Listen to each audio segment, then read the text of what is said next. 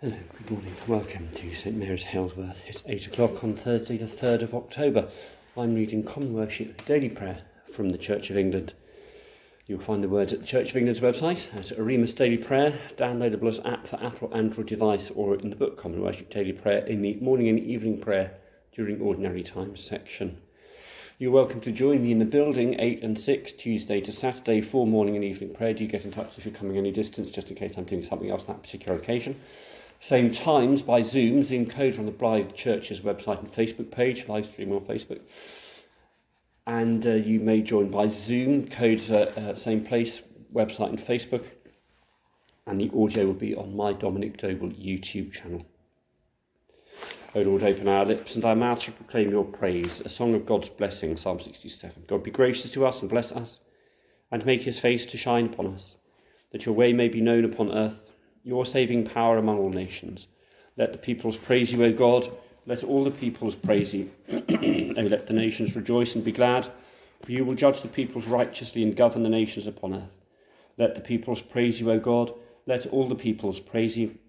Then shall the earth bring forth her increase, and God, our own God, will bless us. God will bless us, and all the ends of the earth shall fear him. Glory to the Father, and to the Son, and to the Holy Spirit, as it was at the beginning, is now, and shall be forever. Amen. The night has passed, and the day lies open before us. Let us pray with one heart and mind.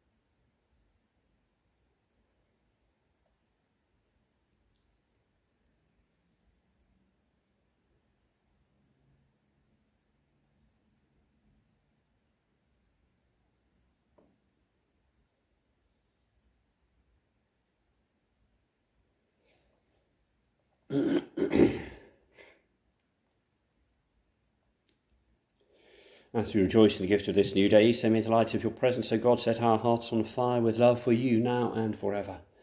Amen. We now turn to the Psalms, which you will find at the back of the book. Those appointed this morning are Numbers 90 and 92. Psalms 90 and 92. O Lord my God, in you I take refuge. Lord, you have been our refuge from one generation to another. Before the mountains were brought forth, or the earth and the world were formed, from everlasting to everlasting you are God. You turn us back to dust and say, turn back, O children of earth. For 1,000 years in your sight are but as yesterday, which passes like a watch in the night. You sweep them away like a dream. They fade away suddenly like the grass. In the morning it is green and flourishes. In the evening it is dried up and withered. If we consume away in your displeasure, we are afraid at your wrathful indignation. You have set our misdeeds before you, and our secret sins in the light of your countenance. When you are angry, all our days are gone. Our years come to an end like a sigh. The days of our life are 70 years and 10, or if our strength endures, even 80. Yet the sum of them is but labour and sorrow, for they soon pass away, and we are gone. Who regards the power of your wrath and your indignation like those who fear you? So teach us to number our days, that we may apply our hearts to wisdom. Turn again, O Lord, how long will you delay? Have compassion on your servants.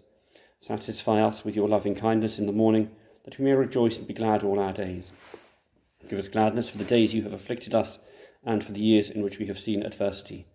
Show your servants your works, and let your glory be over their children. And may the gracious favour of the Lord our God be upon us. Prosper our handiwork, O prosper the work of our hands.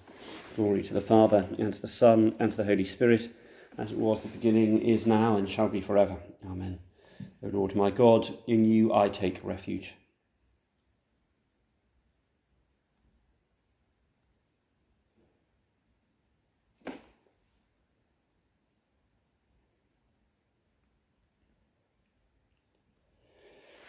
You, O Lord, shall be exalted forevermore.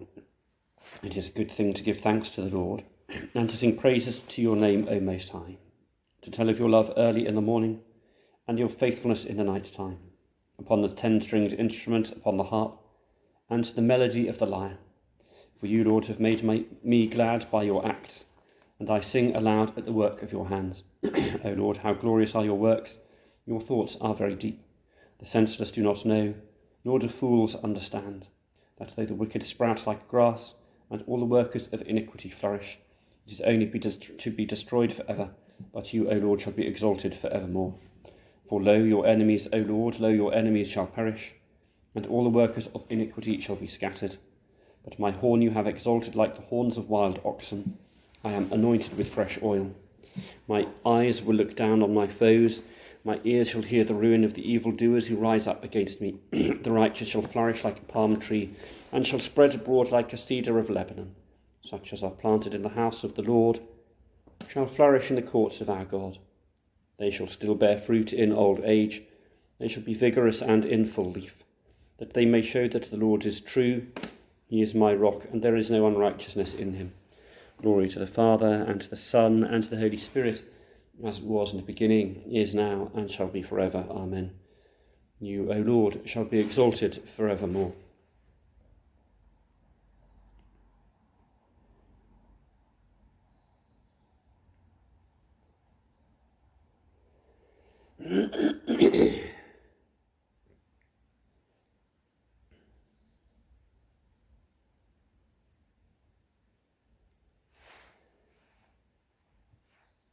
So we scroll past our first reading. If we're following electronically, if we're following the book, turn back to morning prayer on Thursday from the Psalter at the back of the book to find the canticle, A Song of the Covenant.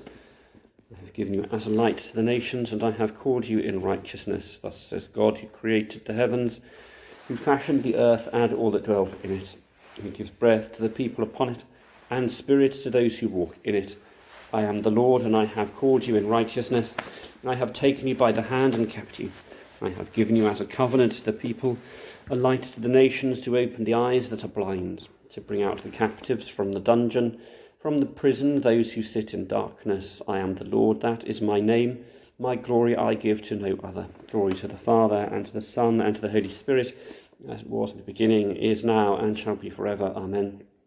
I have called you as a light to the nations, and I have called you in righteousness. 2 Kings 9 from 17 may be found online immediately before the canticle we've just read.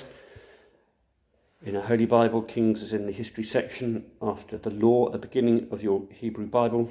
Both covenants there, the first 2/3 is Hebrew Bible. Open the Bible a quarter of the way in, you should find 1st, 2nd Samuel, 1st, 2nd Kings, 1st, 2nd Chronicles. We're looking for 2nd Kings. And in 2nd Kings chapter 9, large open margin, chapter 9, and we're reading from verses 17. The verses are the small numbers in the text, of course. In Jezreel, the sentinel standing on the tower spied the company of Jehu arriving and said, I see a company. Joram said, take a horseman, send him to meet him and say, is it in peace? So the horseman went to meet him and said, thus says the king, is it in peace? Jehu reported, what have you to do with peace? Fall in behind me. The sentinel reported, saying the messenger reached them, but he's not coming back. Then he sent out a second horseman who came to them and said, thus says the king, is it peace? Jehu answered, what have you to do with peace? Fall in behind me. Again the sentinel reported, he reached them, but he's not coming back. It looks like the driving of Jehu, son of Nimshi, for he drives like a maniac. Joram said, get ready, and they got his chariot ready. Then King Joram of Israel and King Ahaziah of Judah set out, each in his chariot, and went to meet Jehu. They met him in the property of Naboth the Jezreelite. When Joram said, Jehu said, is it peace, Jehu? He answered, what peace can there be so long as the many whoredoms and sorceries of your mother Jezebel continue? Then Joram reigned about and fled, saying to Ahaziah, treason, Ahaziah. Jehu drew his bow with all its strength and shot Joram between the shoulders, so that the arrow pierced his heart, and he sank in his chariot. Jehu said to his aide Bidkar, lift him out and throw him on the plot of ground belonging to Naboth the Jezreelite, for remember when you and I rode side by side behind his father Ahab, how the Lord uttered this oracle against you for the blood of Naboth and for the blood of his children that I saw yesterday, says the Lord. I swear I will repay you on this very plot of ground. Now therefore lift him out and throw him on the plot of ground in accordance with the word of the Lord. When King Ahaziah of Judah saw this, he fled in the direction of Beth Hagan. Jehu pursued him, saying, shoot him also, and they shot him in the chariot at the descent of Gur, which is by Ibleam. Then he fled to Megiddo and died there. His officers carried him in a chariot to Jerusalem, buried him in his tomb and his ancestors in the city of David. In the 11th year of Joram, son of Ahab, Ahaziah began to reign over Judah. When Jehu came to Jezreel, Jezebel heard of it. She painted her eyes and adorned her head, looked out the window. As Jehu entered the gate, she said, "Is it peace, Zimri, murderer of your master?" He looked up to the window and said, "Who is on my side?" 2 or 3 eunuchs looked at him, and he said, "Throw her down." So they threw her down. Some of her blood spattered on the wall and on the horses, which trampled on her. Then he went in and ate and drank. And he said, "See to that cursed woman and bury her, for she is a king's daughter." But when they went to bury her, they found no more of her than the skull and the feet and the palms of her hands. And they came back and told him, he said, "This is the word of the Lord which he spoke by his servant Elijah the Tishbite. In the territory of Jezreel the dogs shall eat the flesh of Jezebel, the corpse of Jezebel shall be like dung in the field in the territory of Jezreel, that no one can say this is Jezebel." So pretty grim readings, I'm afraid, for a Thursday morning. Maybe the second reading will improve matters. But basically we've got a fulfilment of prophecy. We've got a king being shot in an arrow and dying on a plot of land where a previous prophecy had said he would die. And his wife being thrown out of a window to her death and eaten by dogs. As it said, dogs will eat you. And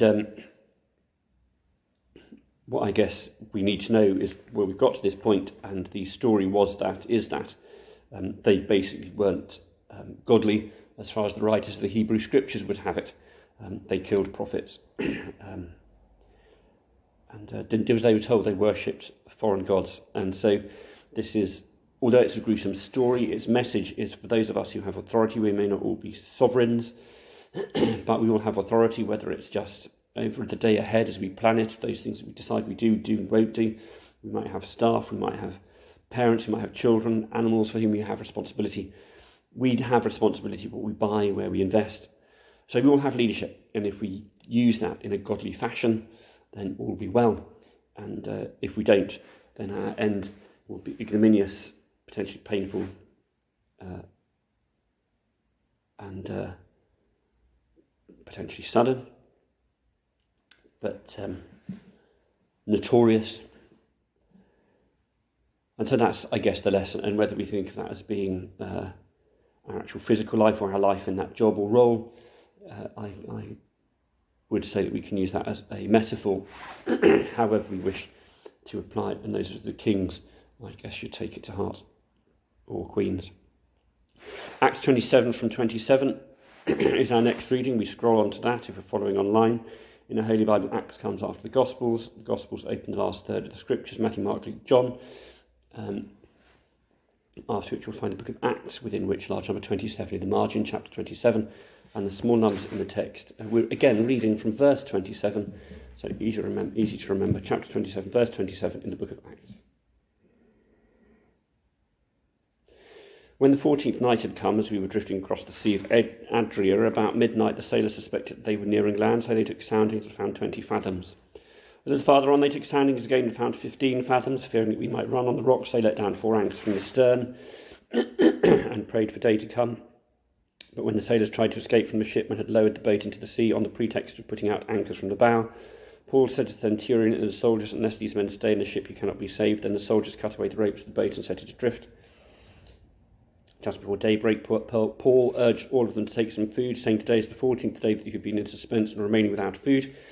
Having eaten nothing, therefore I urge you to take some food, for it will help you survive. For none of you will lose a hair from your heads." After he had said this, he took bread and, giving thanks to God, in the presence of all, he broke it and began to eat.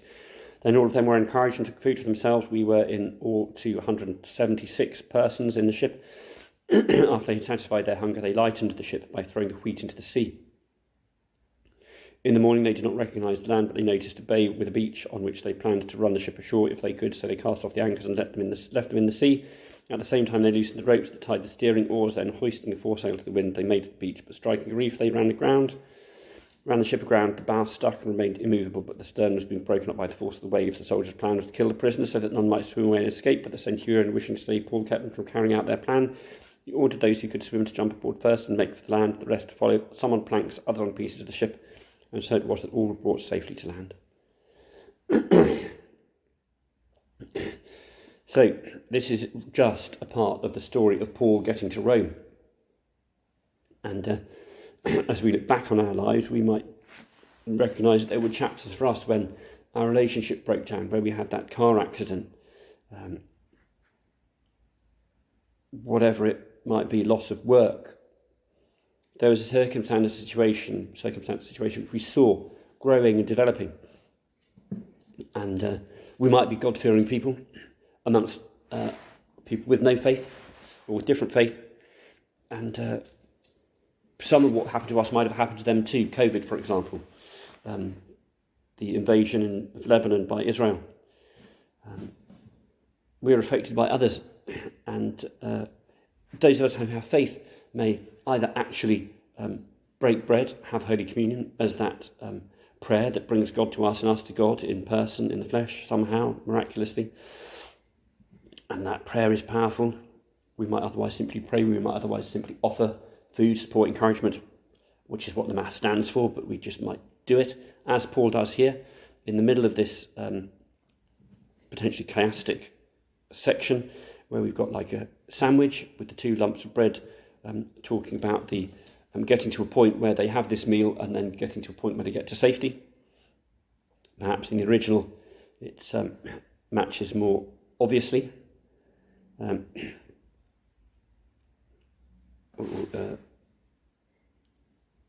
the word?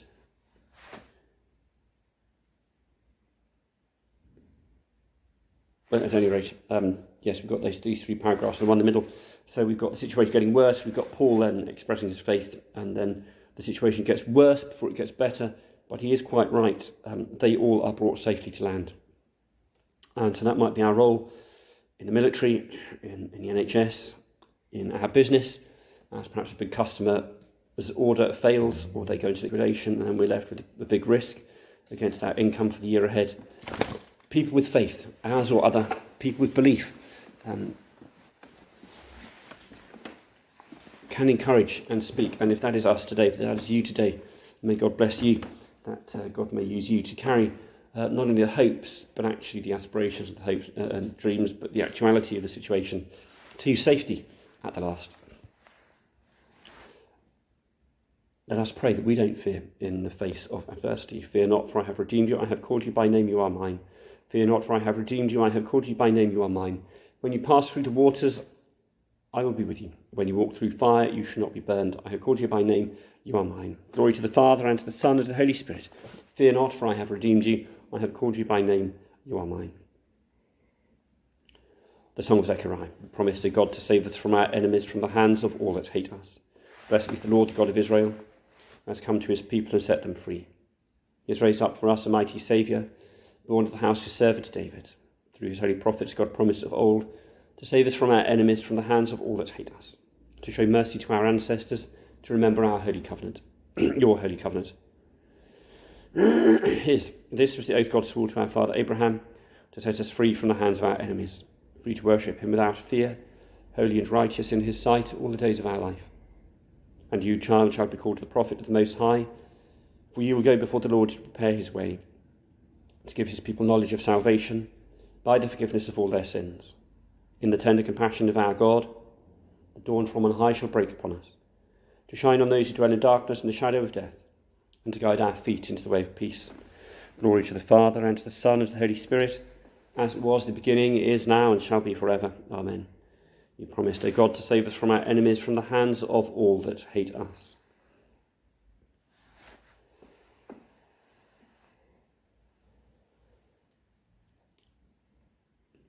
Make a lover, keeper, 3 in 1, 1 in 3. We thank you for bringing us to the beginning of this day. And whilst our first reading was pretty bleak, I guess it can serve as a warning for us that if we live right, then that won't be our end. But the second was more encouraging. The prisoners, the soldiers, the sailors, the centurion, were all inspired and cared for by this priest, this apostle, who spoke of hope and broke bread in their presence. And whilst their world fall apart, they themselves ended up on that eternal shore in safety. We pray that that would be our ability, our calling, our experience with those we pray for, with those we live amongst. World Council of Churches prayers for Colombia, Ecuador, Venezuela, We're thankful for the resistance to past colonisation and to practices of today that prioritise economic ideologies over the needs of the people. We pray for greater respect for the human rights of all, especially vulnerable populations and those who work for the well-being of others and of the environment. We lift to God everyone involved in supporting older people who require extra health support, social care and other services. We pray that central and local government will be able to provide sufficient financial and human resources to meet this growing need across society. And if we do pray that, if we do believe it as a community, we will ask to be taxed more, we will ask for our rates to go up. I had a question that came to us from our local authority yesterday, which we said yes please to. Increment £3 or £5, was it a week or a month perhaps, I don't know, can't remember. But relatively minor, and if you multiply that by the number of people who give, we will be able to provide much better services. I think it's a better conversation to be asking, can we raise support for public funded organisations rather than the discussion, the message that we've had for the last 10, 40 years has been got to cut it.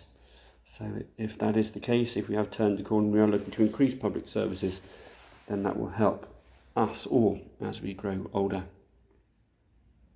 And indeed now as we're looking for doctors and schools and dentists and hospitals and buses and roads without potholes and goodness knows what else, libraries, art, venues.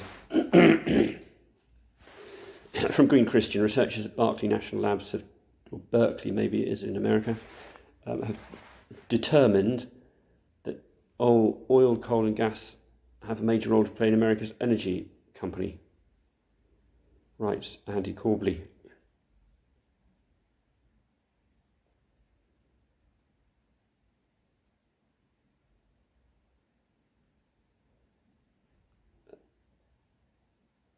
I don't know quite what that means. I'm trying to read to summarise. But apparently there's lots of red tape preventing renewables getting anywhere. But these power supplies are already producing. So somehow or other renewables might be able to use oil, gas and coal to supply power. Not quite sure how that works. Anyway, whoever understands all that, if it enables renewable to become part of the offer in America for people at large scale. Obviously we can put solar and wind on our houses or in our communities if we organise ourselves to do it. But that looks like they're looking at major schemes, which I'm not hugely in agreement with because they tend to be supported by Chinese and other capital. But there we are. Move towards renewable in general, I guess a good thing, but especially small scale, local, accountable, best of all. The Anglican Communion has 5 marks of mission, the 5th of which is our engagement with the environment. Pope Francis' prayer, which I've serialised throughout the week, includes the lines, touch the hearts of those who look only for gain at the expense of the poor and the earth. The benefit cycle on Thursdays, you pray for our farmers, give thanks to God for the extraordinary, exemplary conference we had over last weekend, food and farming, environment, regenerative, etc. Talking about local co-ops to grow and sell local food and local co-ops to create and sell energy.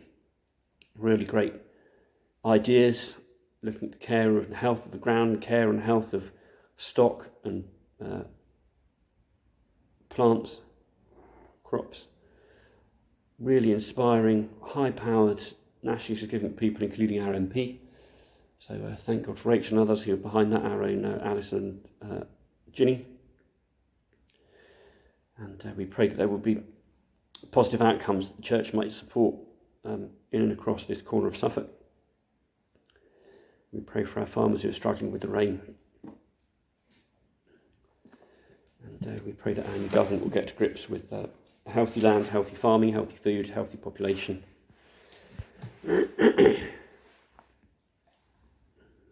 Should be quite straightforward. We thank you for those people amongst our small and struggling committees who keep our churches ticking over. We pray that you draw people to join at Cheddiston, Wisset, Spexel, Linstead, but we thank you for Joe, the Church Wardens Mary, Cheddiston, for Geoffrey Warden St Andrew Wisset, for Keith at Speed Spexel, Malcolm and Margaret Linstead. Thank you, Malcolm, who's already shed his secretary role to Cecilia. Pray you draw one or two others in to support with some of those other roles that they might learn from him before he decides he's going to step down. We pray for a secretary and another warden at Spexel, warden and treasurer at Wisset, and a warden at Cheddiston, and 2 or 3 other people for each of those committees who are full of beans and active. We've got 1 or 2 in some of those committees that are reasonably large compared to some of our others, but those on those committees are not prepared to take on any officer roles. They are doing other things in the parish, of course, and there are other people in the parish who aren't on the committee who are also doing stuff, which is brilliant. But we really need to have 2 wardens, a treasurer and a secretary in each one, and 4 other active people. So we thank you for these. We've got some names for role at Wisset. I'll include Claire, also Henry, Edward, Eve, Nick, and David, Jennifer, Valerie. I think Valerie's died. God rest her soul. Diana, it's Susan, Helen, Hugh, Richard, Kathleen, Thomas, Anne. And it's Spexel, Fred, Betty, DeBerrels, Caroline, Karen, Barbara, Lucy, Patricia, David, Janet, Liz Craig, Elizabeth Burke, Francis, and in Linstead, Janet, Sheila, Angela, Irene, Cecilia, Margaret, Derek, Pauline, Hannah.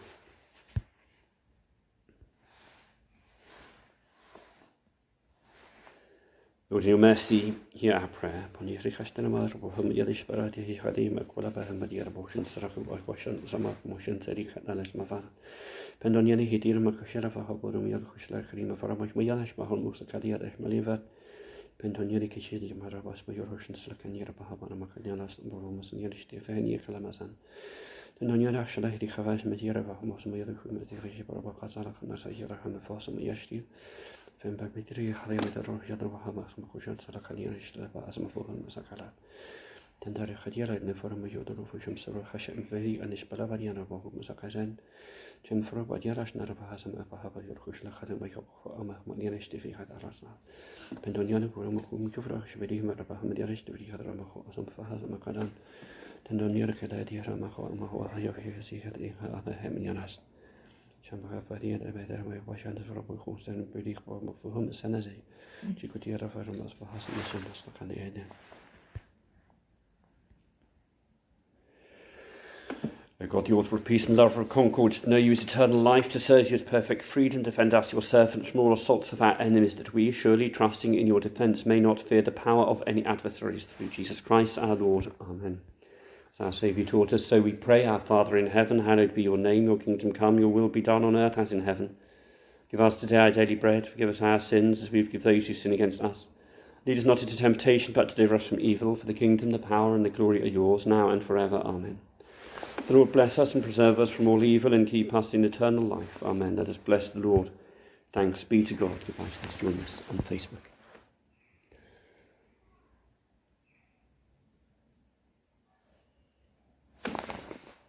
And YouTube.